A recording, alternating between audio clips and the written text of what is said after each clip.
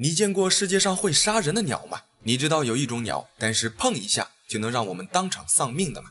在绝大多数人的印象里，鸟类似乎并不可怕，毕竟大多数的鸟体型都不大，相对来说，它们对我们人类好像构不成太大的威胁。但有一点都被我们忽略掉了，你知道吗？鸟类可能是恐龙的后代。根据化石记录，现代鸟类出现在大约6000万年前，在整个地球上大约有超过上万种鸟类。然而即便种类繁多，我们人类能经常遇到的其实也就那么几种。实际上在全世界，除了一些大型猛禽，其实还有很多种可怕且致命的鸟类。今天这期视频，黑土就找出了世界上最致命的8种鸟，带各位领导一起认识一下这些空中杀手。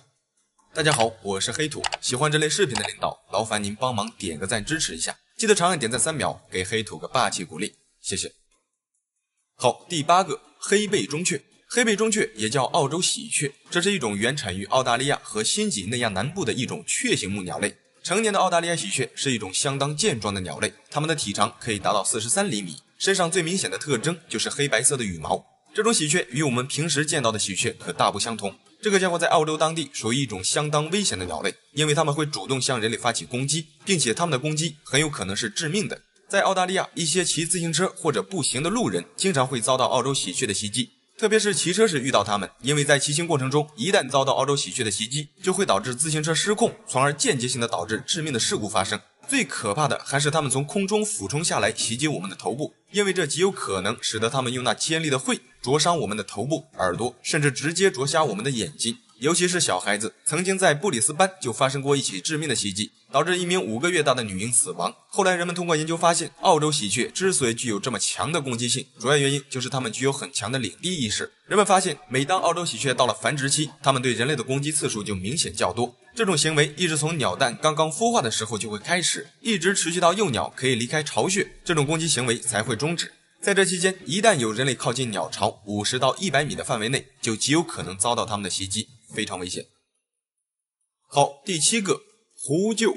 这是一种体型非常大的猛禽，它们的体长可达 1.2 米，翼展可达2米以上。这个家伙通常都栖息在海拔500到6000米的森林、高原以及一些荒漠地区，有时候在一些高山、河流、峡谷等地也可以发现它们的身影。狐鹫的视力很强，它们要比人类的视力要高出最少5倍以上。在相同的距离内，这个家伙要比我们看到的物体要清晰很多。它们可以利用绝佳的视力，在空中就可以锁定地面的猎物。这种大鸟的食物来源主要是以一些大型的动物尸体为主，它也是一种食腐动物。不过与其他食腐动物不同的是，这个家伙特别喜欢吃动物尸体上的骨头，并且还是以骨头为主食。这个家伙的食管弹性十足，它们可以吞下很多大块的骨头，像一些较大不容易吞下的骨头，它们就会用嘴巴叼起来，然后飞到空中，对准地面的一些岩石或者较硬的地面，将骨头丢下来砸碎，然后再慢慢的吞掉。像一些较小的骨头，它们甚至可以直接用嘴巴就将其咬碎。还有就是这家伙的消化系统也极强，像一些大块的骨头吞下去后，最快在24小时之内就可以将其溶解，非常强悍。在20世纪初期，狐鹫在欧洲的一些高山地区属于一种比较常见的鸟，但在当时，有人认为狐鹫不仅捕杀人类的羊群，甚至还会吃掉人类的婴儿，因此遭到了人类大量的捕杀。早在60多年前，这种鸟在西欧的阿尔卑斯山地区就已经消失了，至今为止，狐鹫已经成为了极度濒危的物种，非常稀缺。好，第6个，游隼。提到游隼，想必各位领导并不陌生，没错，它就是世界上飞得最快的动物。它们的飞行时速最快可以达到每小时300公里以上，非常强悍。就在很多人都在赞叹游隼出色的速度时，其实不少人都忽略掉了它的凶猛程度。你知道吗？游隼的个头虽然不大，但实际上它要比金雕更加凶猛。金雕这个家伙我们都清楚，它们的体型要比游隼大很多，并且凶猛程度也毋庸置疑。金雕可以利用尖锐的爪子直接将我们头顶上的肉撕扯下来，非常凶猛。但它们为什么会害怕比自己体型小的游隼呢？这主要原因就是出自游隼的速度。游隼不仅速度快，并且性情也异常凶猛。它们可以等猎物没反应过来的时候，就利用高速俯冲的冲击力，将自己尖锐如匕首一样锋利的爪子狠狠地插进猎物的身体。如果一把抓住猎物的要害部位，甚至可以使其当场丧命。即便是金雕这种大型猛禽，如果被游隼用这样的方式击中，同样也是难逃一死。真正见过游隼捕猎的人，肯定是过目难忘的。对了，还有就是这家伙对我们人类的威胁，千万不要忘了，游隼的另一个名字是猎鹰。它们具有很强的领地意识，虽然大多数情况下游隼并不会主动袭击我们，但如果当我们靠近或者侵犯到游隼的巢穴时，它们同样也有可能会利用锋利的爪子去保卫自己的领地，这其中也包括我们人类。要知道，一旦遭到有损的袭击，后果是相当严重的。它们可以在我们毫无防备的时候快速飞到我们的面前，利用利爪抓瞎我们的眼睛，或者用它那钩状的喙撕裂我们的皮肤，甚至直接切开我们的脊髓，非常凶猛。好，第5个，大雕鸮，也叫美洲雕鸮。这个家伙其实就是生活在美洲的一种大型猫头鹰，它们原产于美洲，是一种适应性极强的鸟类。之所以说它适应性极强，是因为这个家伙分布范围广泛，活动区域较大，几乎大部分的美洲地区，包括美洲的亚北极地区，都有它们的身影。这个家伙的翼展可达 1.5 米，它们的外表与大多数的猫头鹰差不多，都是一个圆圆的脸蛋子跟一双大大的眼睛，看上去并不是很友善。确实，大雕鸮的性情凶猛，攻击力也很强。它们拥有杀伤力非常大的爪子，这些爪子拥有高达250斤以上的压碎力，要比人类的手掌所能施加的压力要大得多。它们可以利用爪子撕裂我们的皮肤，特别是人类的脖子，如果被这家伙抓一下，很容易就可以将我们脖子上的血管撕裂，非常可怕。当然，大雕鸮一般情况下并不会主动袭击人类，只有在它们保卫自己的幼崽或者伴侣时，它们才会向我们发起攻击。有时候如果无意间进入到它们的领地范围内，也有可能会遭到它们的袭击。要知道，大雕鸮的爪子抓力很强，杀伤力类似于一些大型犬类的咬伤，并且它们会专挑我们的头部与面部袭击。一旦遭到它们的攻击，轻者永久毁容，重者被抓瞎眼睛甚至死亡，非常可怕。好，第4个，非洲冠雕，这个家伙就更可怕了。非洲冠雕被认为是会攻击人类，并且还会将人类儿童作为猎物的猛禽。也就是说，它可能是一种会吃人的鸟。非洲冠雕也叫冠鹰雕，它们分布于撒哈拉以南的非洲地区，它们的体型很大，体长将近1米。它们是世界上现存第5大猛禽。这个家伙的后腿很粗，每个脚趾上都有一个很长的爪子，这些爪子可以帮助它们杀死比它们体型大4倍多的猎物，像一些小羚羊、猴子以及其他一些大型的鸟类都是非洲冠雕的猎杀对象。它们不像其他的鸟类一样会去吃一些无脊椎动物，非洲冠雕的主要食物几乎都是以哺乳动物为主，也就是说它们吃的东西体型相对都较大，而且多数都是自己猎杀的。从这点来看，这家伙绝对算得上是一个凶猛的掠食者。还有就是这家伙对人类的威胁，特别是对人类的小孩，因为在以往对非洲冠雕的调查中发现，他们经常会去猎杀猴子。然而人类的小孩与猴子同属于灵长类动物，在非洲冠雕的眼里，他们很有可能会把小孩子当作猴子攻击。在一个案例中，人们在一对非洲冠雕的巢穴中就曾发现过一个人类儿童的头骨以及断臂。另一个案例中，一名7岁的男孩被一只非洲冠雕攻击，非洲冠雕的爪子直接从男孩的喉咙和胸部挖出。幸运的是，当时一名女性发现后，利用锄头将非洲冠雕赶走，救出了孩子，非常危险。好，第3个，疣鼻天鹅。这个家伙是世界上最具侵略性的水禽物种之一，它们不但会主动攻击人类，甚至有可能会杀死我们。疣鼻天鹅是一种原产于欧洲的一种大型水禽，它与普通的天鹅不一样，这个家伙的体型很大，它们的体长最长可达 1.7 米，翼展可达2米以上。平均而言，它是仅次于黑嘴天鹅的第2大水禽物种。两者不同的是，疣鼻天鹅具有很强的领地意识，它们的攻击性极强，特别是在保护自己的对象和幼崽的时候非常凶猛，尤其是在每年的4到6月份，这段时间是它们的筑巢季节。在这期间，几乎一切靠近它们领地的人或动物都会遭到疣鼻天鹅的攻击。每次发起攻击时，它们会先利用大声嘶吼，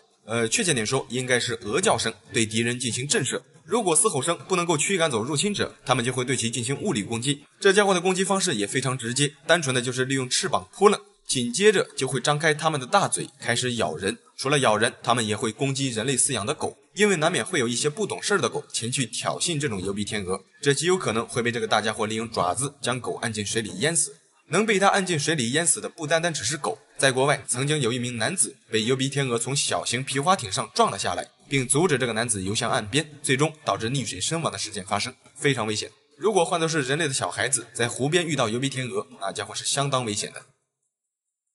好，第2个，食火鸡。食火鸡也就是鹤鸵，这个家伙可能是恐龙最亲的亲戚之一。之所以这样说，是因为人们在两者身上发现了很多的共同点，比如爪子、头以及身体构造等等。这期视频黑土就先不过多的描述了，如果各位领导想深入了解，黑土可以专做一期关于食火鸡与恐龙的视频。好，食火鸡这个家伙被广泛认为是世界上最危险的鸟类，因为它们是唯一已知肯定会杀死人类的鸟类。这个家伙生活在澳大利亚，通常都栖在一些远离人烟的热带雨林里，一般很少与人类碰面。它之所以被认为是最危险的鸟类，是因为这家伙的攻击性极强，并且杀伤力也很大。它们身上最致命的武器就是那2条腿，食火鸡的2条腿强劲有力，并且在腿下方的爪子上还长着利剑般锋利的爪子，这个爪子非常可怕。它们可以利用有力的双腿直接踢向人类或者其他动物，从而将锋利的爪子刺进我们的皮肤。轻者受个内伤，严重的则直接被它的爪子刺进我们的内脏，然后再将内脏拉扯出来，非常可怕。还有就是千万不要以为普通人可以干得过它，在食火鸡面前，绝大多数人是无法与它抗衡的，因为一个不小心就会被这个家伙开肠破肚。在世界上很多动物园里，食火鸡几乎是动物园中最危险的动物之一，它们甚至要比一些狮子、老虎还要更加危险。主要原因就是这家伙的脾气非常不好，它们不像狮子或者老虎那样会有温顺的时候，这家伙几乎长时间都保持机警防备的状态，特别危险。好，第一个黑头邻居翁，它是目前人类已知极少数的一种携带剧毒的鸟类。这种鸟外表看上去并不像一些猛禽那样凶猛，它的体型也不大，体长也仅为20多厘米。如果你不认识它，很难想象这是一种足以使我们丧命的鸟类。黑头邻居翁分布于印度尼西亚和新几内亚岛，目前在全球范围内只有在这一小部分地区发现过这种毒鸟的活动。这个家伙的身上携带着一种神经毒素，这些毒素沉积在它们的皮肤和羽毛当中，但是触碰到它们就很有可能中毒，一旦接触中毒会使我们产生强烈的刺痛感，紧接着可能会导致瘫痪甚至死亡，毒性极强。后来经过深入研究发现，这种鸟本身并不会自然产生毒素，毒素的来源可能是由于它们经常食用一些有毒的虫子，经过身体的转换，然后变成剧毒分泌在皮肤表层以及羽毛上。这种毒素还可以帮助它们抵御狮子或者一些寄生虫的侵扰，当然它们也可以抵御我们人类。如果各位领导在野外遇到这种鸟，一定要与它们保持安全的距离，这些家伙非常危险。好了，这期视频就到这里了，觉得还不错的领导记得帮黑兔点个赞，谢谢。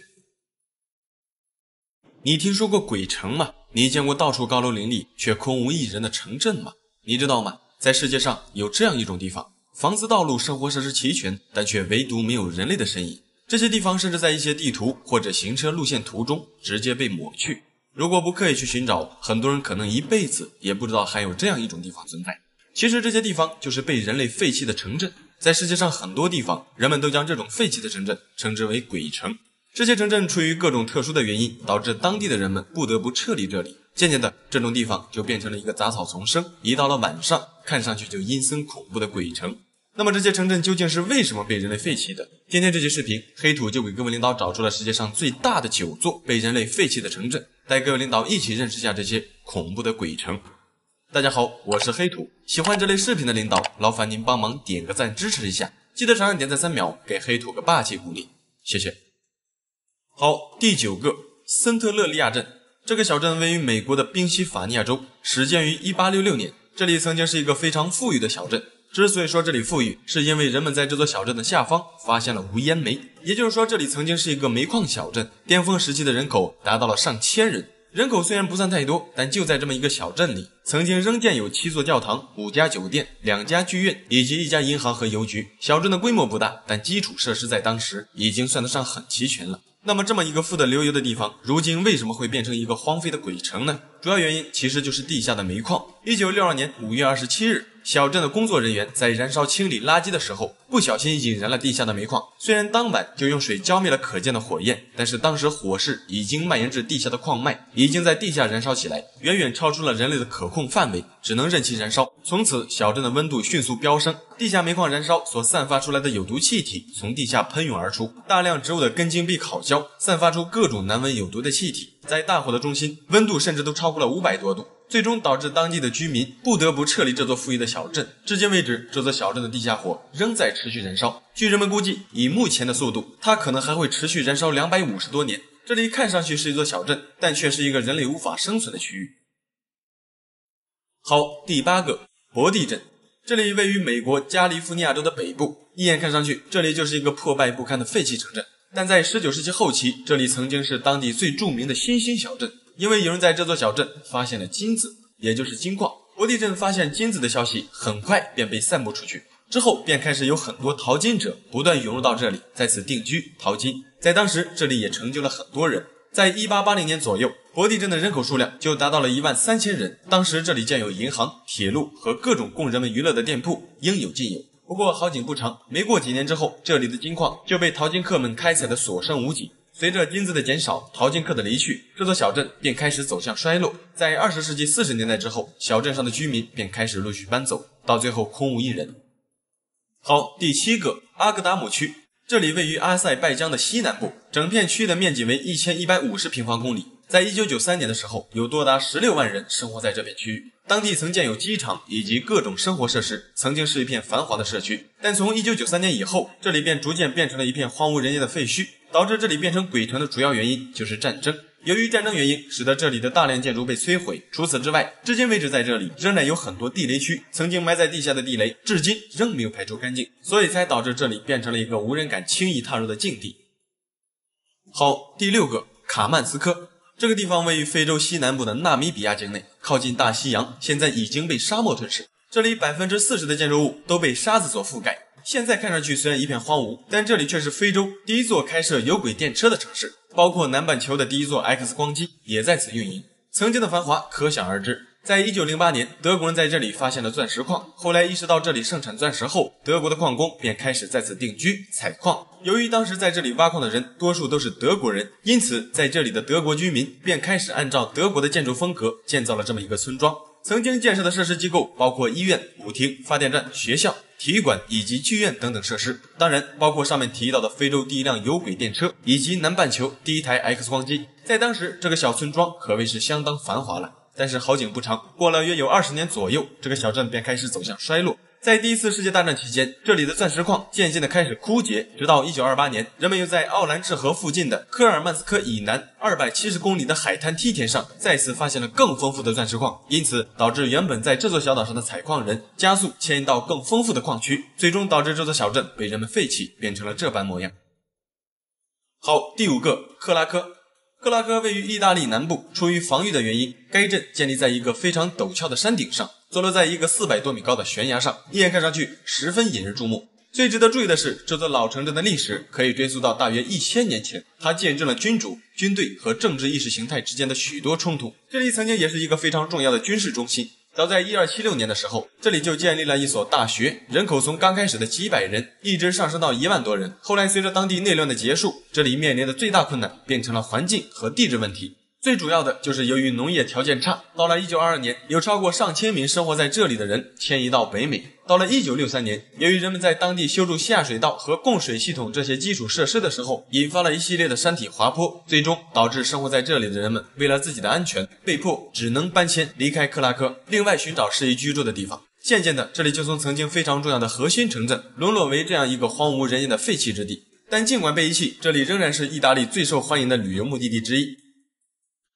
好，第4个，瓦罗莎。这里位于塞浦路斯的法马古斯塔，曾经是一个非常豪华的旅游胜地。城市内部有很多豪华的酒店，以及一些酒吧、餐馆、夜店等等一些休闲娱乐设施。直到1974年，土耳其对这里发起了攻击，分裂了这个岛屿，导致当地的居民纷纷逃走。土耳其军队在占领瓦罗莎之后，在这片区域之外都围上了铁丝网，完全控制了这座城市。除了土耳其的工作人员可以进入，其他人则禁止入内。随着时间的流逝，这座现代观光城市已经沦落成为一个毫无生气的鬼城。城里的一些建筑正在慢慢的倒塌，金属被腐蚀，窗户破碎，植物也在墙壁和人行道上蔓延。没有了人类的活动，这片海滩现在也已经成为海龟的栖息地。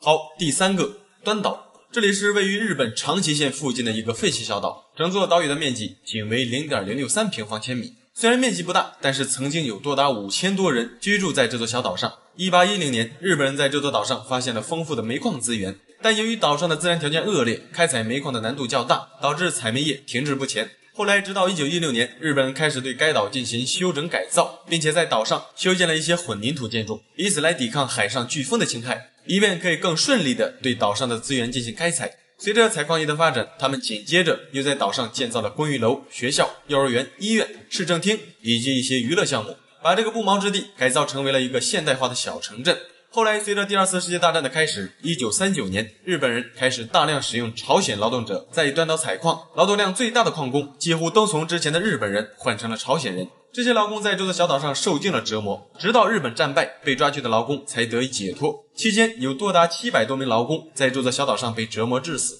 后来到了20世纪60年代，在日本，石油替代煤成为主要能源，日本当地的煤矿相继关闭，端岛也不例外。到了1974年，这座岛被正式关闭，曾经生活在岛上的日本人也全部撤离，端岛从此被禁止进入。禁止进入的原因可想而知。在对该岛封禁了35年之后，也就是2009年，这里才被重新开放。然而开放之后的这里已经变成了一处破败不堪的不毛之地。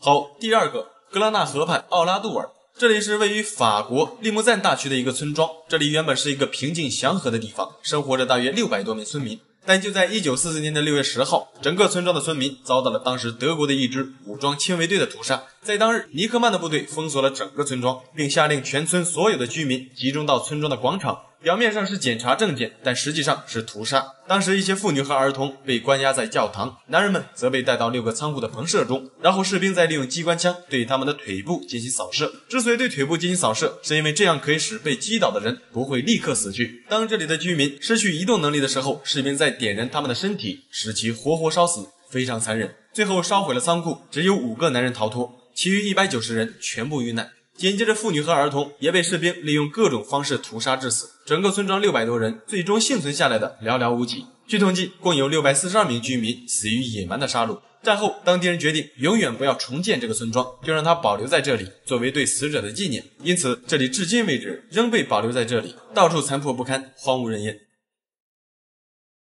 好，第一个，普里皮亚季。普里皮亚季位于乌克兰基辅州靠近白俄罗斯边界的地方。这座城镇创建于1970年，最初新建这个城镇的目的，主要就是为附近切尔诺贝利核电站的工作人员提供住所的。建成之后，该城镇的人口每年都会增加约1500人。在这座小城的内部设有一家大型医院、10几所小学、25家商店，还有公园、电影院、工厂以及游乐园等等其他繁荣社区的标志应有尽有。这里曾经是前苏联最美丽、最奢华的城市之一，便利的生活设施吸引来了很多人定居在此地。到了1986年，也就是从该城镇建成16年之后，这里的人口从刚开始的几千人上升到约5万多人。但是好景不长，就在1986年的4月26日凌晨，在这座小城附近的切尔诺贝利核电厂的第4号反应堆发生了爆炸，连续的爆炸引发了大火，并在短时间内向外散发出大量的高能辐射物质到大气中。这次核电站泄漏事故所释放出的核辐射线剂量是2战时期美国投放在广岛的原子弹的400倍以上。然而就在此时，这座小镇中的5万多名居民绝大部分都还在睡梦之中，结果可想而知。小镇中上万人由于放射性物质的影响丧命或者染上重病。在事故发生30个小时之后，城内的所有人被迅速疏散撤离，短短不到2天的时间里，这里就从一个繁华的小镇变成了一座空城。从1980年事发至2020年期间的30多年里，这里经常空无一人，直到2020年的2月4号，这座小城的前居民才第一次回到这里。然而这里早已被动植物占领。不过具有讽刺意义的是，灾难带给人类的伤害对野生动物来说反而是好的。在1980年的时候，这个城镇的野生动物几乎很少，但自从人类离开这里之后，野生动物便开始陆陆续续进入到小镇。尽管这里的辐射很高，但经过观察，这些动物们并没有表现出明显的突变迹象，像一些狼和猞猁以及野猪都陆陆续续的在这里出现。好了，这期视频就到这里了，觉得还不错的领导记得帮黑土点个赞，谢谢。相信很多人都怀疑过藏獒的战斗力，那么一獒到底能不能战3狼？今天黑土给各位领导找出了世界上犬类中的10位佼佼者，中国藏獒到底能不能荣获世界犬中之王的称号？咱们先来看看世界上的10大猛犬，个个凶悍无比。大家好，我是黑土，喜欢这类视频的领导，劳烦您帮忙点个赞支持一下，记得长按点赞3秒，给黑土个霸气鼓励，谢谢。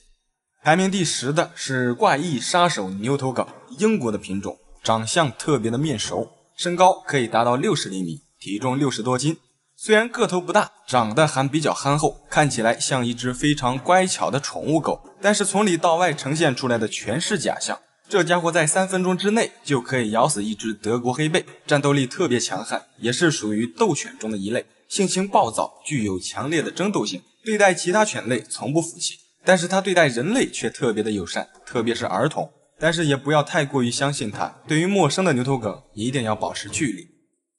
第9名，西班牙的加纳利犬。这种犬被很多国家列为咬死人最多的犬种，被很多国家禁止饲养。它是属于高冷型的，一般不喜欢与别的犬类相处。体重一般在100斤左右，身高60多厘米，肌肉发达，四肢强壮，战斗力强悍。遇到它尽量的离它远一点，因为它是咬人致死最多的犬，也有人称它为杀手犬。排名第8的就是中亚牧羊犬，它有着藏獒的血统，属于獒犬，主要就是帮草原上的牧民放羊。神奇的是，它的身上好像自带着一种让其他动物畏惧的气势。传说它用眼神就可以指挥羊群，甚至震慑其他动物，对其他犬类有很强的支配欲，有种武林高手的感觉。它的警戒性很强，比较独立，具有攻击性。当年蒙古人远征欧洲大陆时，中亚犬也会一同前往，毕竟是属于獒犬，还是具备一定的战斗能力的。这家伙除了在人类面前像个小弟，走出去到哪儿都有种大哥的风范，特别是眼神。第7名，阿根廷的杜高，它是一种大型的狩猎犬。一个阿根廷的培育者安东尼奥·瑞斯马丁为了狩猎美洲豹和美洲狮，培育成了该品种。这种犬强壮有力，耐性极强，是一名出色的猎手。它是人类为了捕猎野猪和其他大型动物专门饲养的。正宗的阿根廷杜高经常会面临比自己更凶猛的动物，有时是野猪，有时是猎豹。它们善于配合，面对强大的对手也毫无畏惧。在南美洲初期，野猪跟美洲豹经常闯入人类领地袭击家禽，人们为了驱赶美洲豹和野猪，就培育出了杜高，协助人类一起驱赶野兽。经过人类的训练，杜高具有非常强大的战斗力，据说单独就可以捕杀野猪。成群的杜高甚至可以猎杀体型较小的熊。要知道，一般的犬类见到兽类早就吓得腿软了，但是杜高不一样，它们是很优秀的猎犬，被称为人类庄园的守卫者。第6名，法国獒犬波尔多，它的力气非常的大，长着一个巨大沉重的脑袋，它的头可能是世界上所有犬类中最大的一个，是一种工作犬。最初在法国用于狩猎野猪和熊，曾用于斗兽。它的前身是法国古老的犬种艾伦犬的后代。巨大的头部赋予它强大的咬合力，它的主要工作就是放牛，在战争年代也被编入军队执行军犬任务。它天生就带有战斗性，放牛的时候也时刻准备着与野兽搏斗，只会忠诚于他们的主人，生人一旦靠近会非常的危险。只不过后来被人类驯化的进入看家护院的行业中，慢慢的也就失去了最初的野性。不同的生存环境使它凶狠的一面渐渐的被压制下去，不过它的基因里依然保存着凶狠的一面。排名第5，带刀护卫巴西菲勒，它是一种体型较大的犬类，身高一般不会低于75厘米，体重都在100斤以上，非常强壮有力。带刀护卫的称号也并不是浪得虚名。1500年，葡萄牙殖民者进入巴西后，就把菲勒犬的祖先也带到了巴西。在这里，他们主要的工作就是监督葡萄牙人统治的黑奴工作和震慑当地人。在那个年代，菲勒犬一度成为了黑奴们的噩梦。西班牙殖民地的主人为了防止黑奴逃跑，就会在黑奴身上抹上刺激菲勒犬的东西。狗对这个味道特别的敏感，一旦黑奴逃跑，都不用农场主去追，菲勒犬就会顺着味道追踪上逃跑的黑奴，并且会对黑奴进行很残忍的撕咬。很多黑奴不敢逃跑的原因，有一部分就是因为非常惧怕菲勒犬。这些狗就像监狱看守一样，监视着黑奴们的一举一动。后来因为菲勒犬残忍的攻击性，决定禁止饲养。第4名，被多国列为禁犬的日本斗犬土佐。这种狗身高最大可以达到80厘米，体型巨大，体重可以达到120斤往上，咬合力大约可以达到200斤往上。一般不喜欢吼叫，属于比较安静的品种。它在攻击对方的时候，不像其他的狗会去吼叫威胁对方，它会悄无声息的直接上来就咬。这种狗被日本人训的，意志力特别坚强，以勇敢和镇静闻名。在日本，它属于国宝，因为它的斗志顽强，被视作日本武士道精神的化身。土佐犬的寿命一般在10年到12年左右，最高纪录可以活到18年。它的攻击力也是相当的强悍。同样，养这种狗也特别的危险，曾经发生过主人在遛狗的时候被土佐猛拉跌倒，躺在地上的主人就被自己养的土佐咬死的事件。在英国、法国、德国还有中国的台湾，这种狗一度被列为危险犬种，在中国香港被列为4大禁犬。一般没人敢养这种狗，狗对主人都会特别的忠诚，当然土佐也不例外。但是出现过多起土佐咬死主人的事件，这也就不得不让人对这种狗有所防备了。饲养这种狗的人一般都是日本的黑社会成员或者商界的大老板，普通百姓一般没人养这种狗，因为这种狗的脾气让人捉摸不透，一旦发起疯来很有可能造成伤亡，属于那种一声不吭就能把人送走的那种，特别危险。位列第3的是禁犬3大巨头之一，意大利纽波利顿，它和比特犬土佐并列为世界3大攻击犬。土佐是日本黑社会的最爱，纽波利顿是意大利黑手党的最爱。这种狗凶猛起来会咬死人，在很多地方都被禁止饲养。我们都知道有一句话叫做狗仗人势，但是这句话用在它身上恰恰反了过来。早些年人类牵着它们出门，会给自己带来极度的满足感，因为它凶猛的外表会给陌生人一种压迫感。如果不是自己亲手养大的，一般谁见到都会害怕这种狗。不单是外表凶猛，它也同样有着杀人犬的称号。纽波利顿一旦攻击对方就是不死不休，并且会吃掉被它猎杀的动物，在所有的犬类中被视为最残忍的杀手。他们的性格与意大利黑手党不相上下，毕竟物以类聚，凶残程度可想而知。